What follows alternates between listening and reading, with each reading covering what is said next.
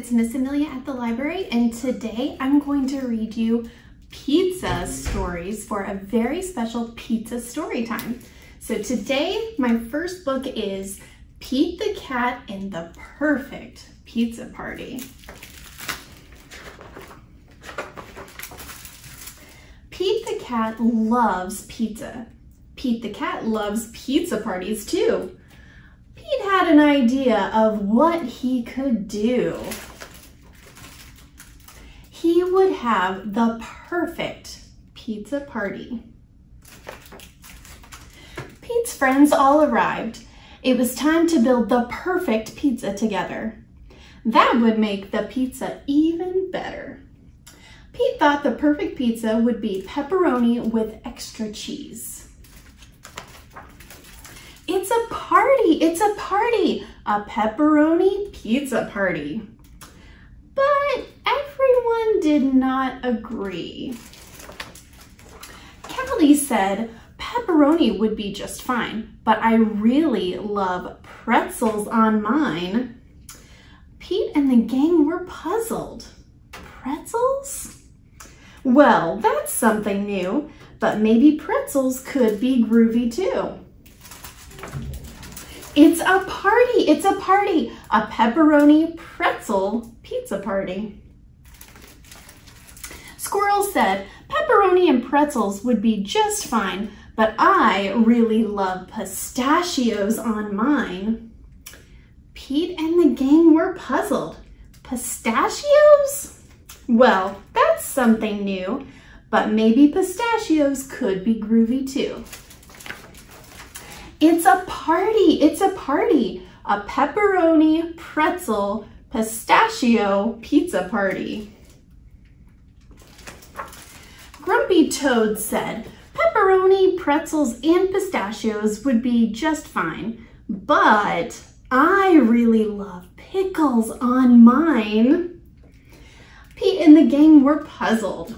Pickles? Well, that's something new, but maybe pickles could be groovy too. It's a party, a pepperoni, pretzel, pistachio, pickle pizza party. Gus said, pepperoni, pretzels, pistachios, and pickles would be just fine, but I really love popcorn on mine. Pete and the gang were puzzled. Popcorn? Well, that's something new, but maybe popcorn could be groovy too. It's a party, a pepperoni, pretzel, pistachio, pickle, popcorn pizza party. Alligator said, pepperoni, pretzels, pistachios, pickles, and popcorn would be just fine, but I really love papaya on mine. Now Pete and the gang were really puzzled. Papaya? Well, that's something new, but maybe papaya could be groovy too. It's a party, a pepperoni, pretzel, pistachio, pickle, popcorn, papaya pizza party. Pete and the gang piled the pepperoni, pretzels, pistachios, pickles, popcorn, and papaya on top. The pizza was so high, they had to stop. Ding! The pizza was done. Trying something new might be fun. They all built up the courage to take a first bite, and the pepperoni, pretzel, pistachio, pickle, popcorn, papaya pizza was out of sight dynamite just right. In the end, the perfect pizza is a pizza shared with friends. The end.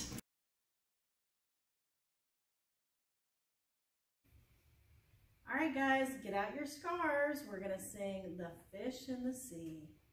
The fish in the sea goes swish, swish, swish, swish, swish, swish, swish, swish, swish. The fish in the sea goes swish, swish, swish, all day long.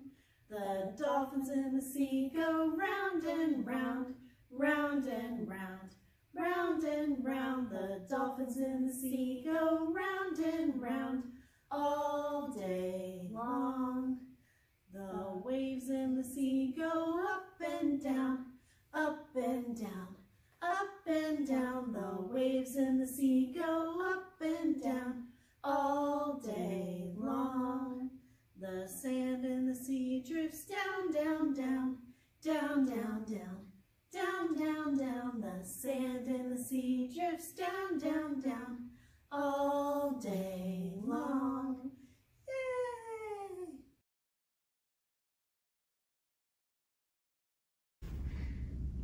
Hi friends, it's Miss Amelia and I'm back with my second pizza story today. This book is called The Little Red Hen Makes a Pizza. The little red hen had eaten the last slice of her tasty loaf of bread. She'd sipped a cup of chickweed tea and taken her nap. Now she was hungry again, so she scratched through her cupboard and spied a can of tomato sauce. "Why don't I make a lovely little pizza?" she said to herself. She rummaged through her pan drawer. There were bread pans, cake pans, muffin pans, frying pans, all kinds of pans, but not one single pan large and round and flat. Cluck, she said, "I need a pizza pan." She stuck her head out the window. "Good morning," she called. "Does anybody have a pizza pan?" "Not I," said the duck. "Not I," said the dog. "Not I," said the cat. "Very well then, I'll fetch one myself," said the little red hen. So she went to the hardware store. She bought a pizza pan, a large mixing bowl, a pizza slicer, and some other stuff. When she got home, she opened the cupboard. She saw beans and rice, sugar and spices, jars of jam and jars of honey, and even pickled eggplant, but no flour. Cluck, she said, "I need flour." She stuck her head out the window. "Hello," she said. "Who'll run to the store and get me some flour?" "Not I," said the duck.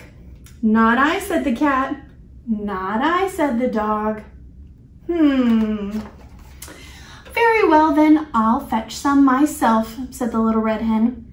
So she went to the supermarket. She bought some flour, some salt, some oil, and some other stuff. When she got home, she opened the fridge. "Cluck," she said. "There's cream cheese, blue cheese, string cheese, and Swiss cheese, but no mozzarella." So she stuck her head out the window. "Excuse me," she said, "who will go to the store and buy me some mozzarella?" "Not I," said the duck. "Not I," said the dog. "Not I," said the cat. "Very well then, I'll fetch some myself," said the little red hen. So the little red hen went to the delicatessen. She bought some mozzarella, pepperoni, and olives, some mushrooms, onions, and garlic, and a can of 8 small anchovies, and some other stuff, but no pickled eggplant. When she got home, the little red hen put on her apron, stuck her head out the window again, and said, "Good afternoon," she said. "Who will help me make some pizza dough?" "Not I," said the duck. "Not I," said the dog. "Not I," said the cat. "Very well then, I'll make it myself," said the little red hen.